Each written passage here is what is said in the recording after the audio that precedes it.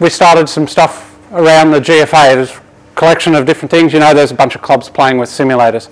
So what I'm going to do is give you a bit of an idea of the report that I've sent through to the GFA and some of the different issues. I'm not going to try and dig too deeply into it. If you want to know the report, if you haven't got it this morning at the workshop, it will be available on the GFA website hopefully on Monday. Yes? Yeah. For people to have a read. It's about 30 odd pages, and it's basically similar to what I'm going to do today. Is a snapshot of where simulators are and the challenges that we might have and the things which it should be really good for.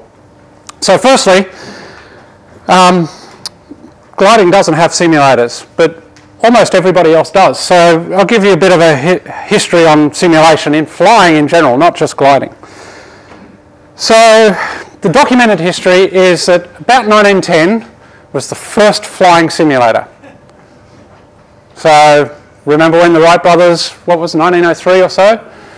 7 years it took them from the advent of powered flight to actually getting simulators. In fact, even before that, a lot of the students, when they were playing with Lilienthal's gliders, they would simulate flying there even. They would actually put them on the ridge and hold the wings and get them to move around until they got comfortable and then threw them off the ridge. This photo is actually of a French simulator at the start of World War I, when suddenly aircraft were a big thing in warfare. And so they had to work out how to get a whole bunch of pilots to actually fly, and aircraft were expensive to manufacture then, like they are now.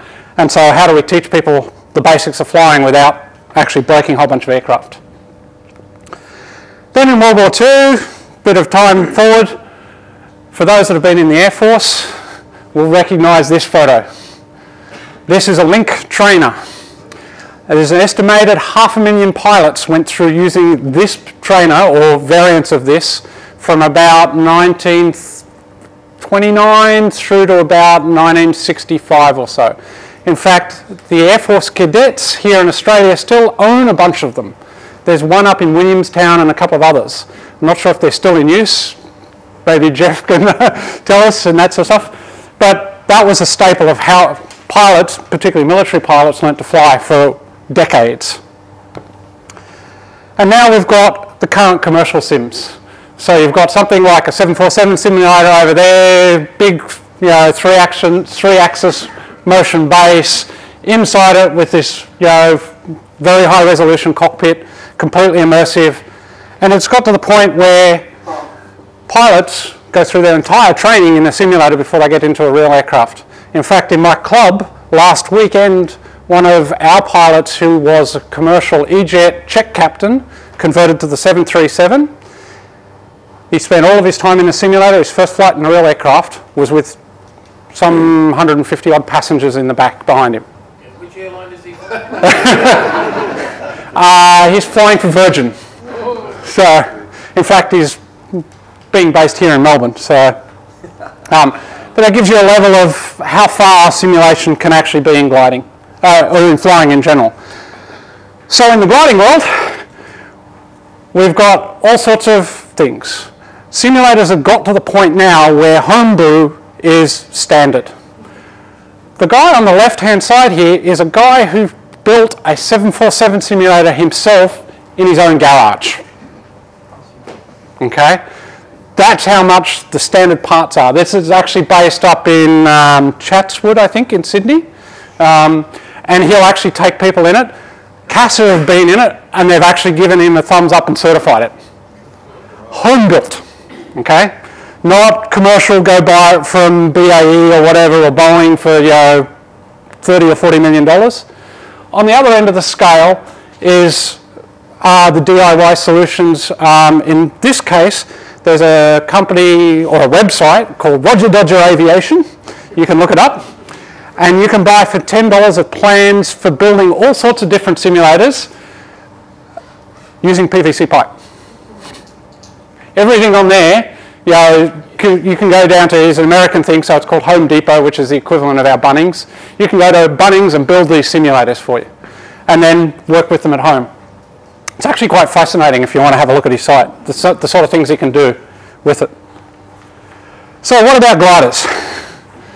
Anybody recognise this one? The Gimli glider. And of course our other famous gliding commercial aviation, Captain Sully. He learned how to fly in a simulator and he ended up flying a glider. We're already doing it.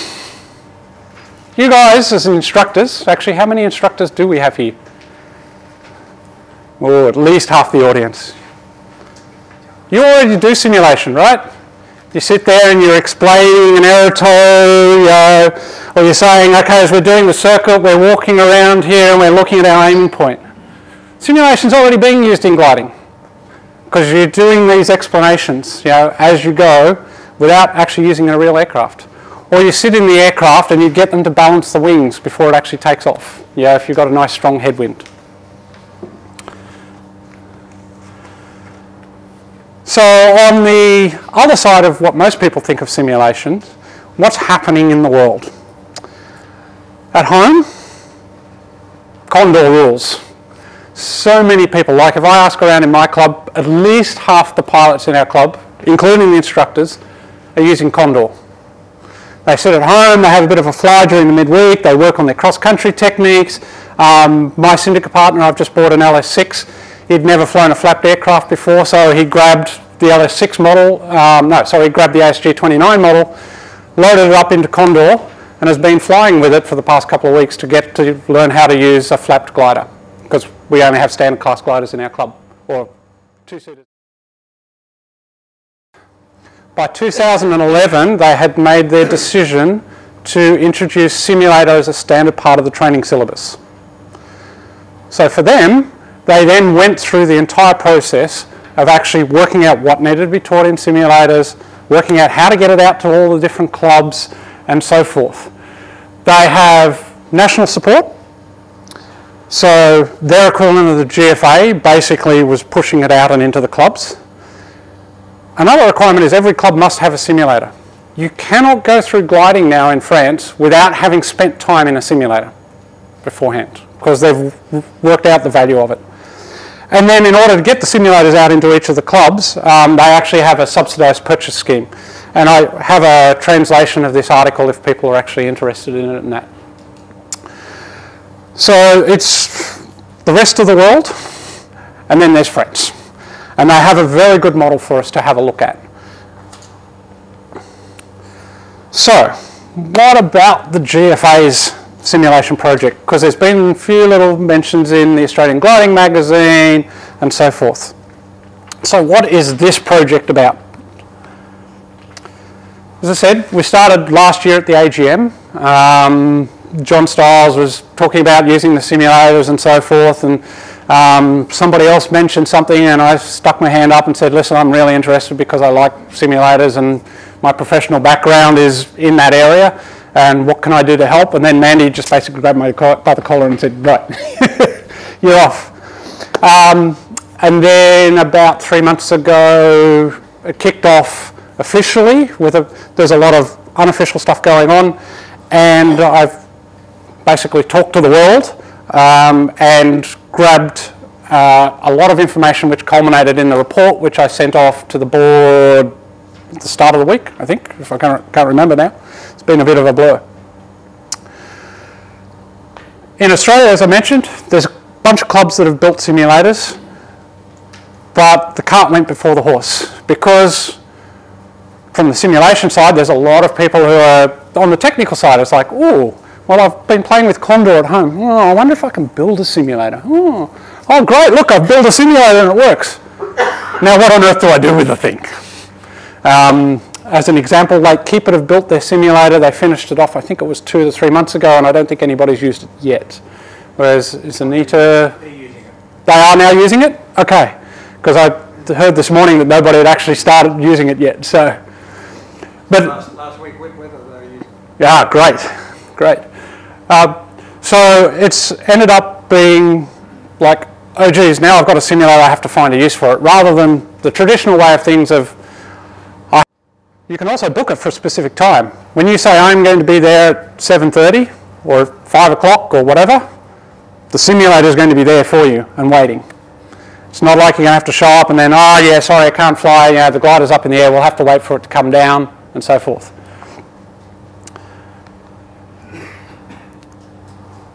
Another thing, we're not bound by the laws of physics anymore. So we can reevaluate potentially our training methodology. Can we train people in different ways that is much more logical than the fact that we're bound by having to take off and land on each flight? I heard one example earlier on of people saying, well, when I try to teach somebody aerotow in a sim, I do a 10,000 foot launch. And by the time I got to the top of the 10,000 foot launch, they basically know where they're going. Yeah? Try doing a 10,000 foot launch and not cost you several $100s in the process.